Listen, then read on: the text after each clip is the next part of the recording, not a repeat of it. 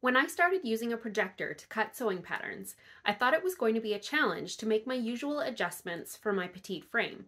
But as it turns out, it's actually quicker and easier to do the adjustments using a projector since I don't have to cut the paper or tape it. Let me show you how I do it. So first you're going to make a mark at the side seam at the shortening or lengthening line.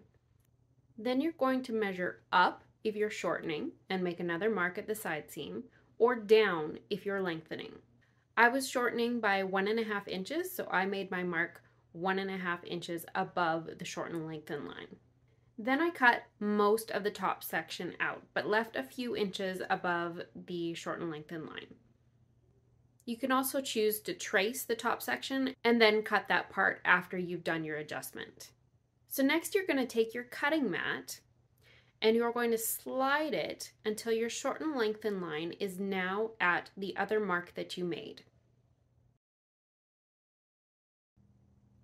Just like when you do this on paper, you'll need to smooth out the edge, which I normally just do as I'm cutting, like shown here, but you could do it with a marker first. And there we go. I find the only real challenge is remembering how much I shortened it by when I make the same pattern over again.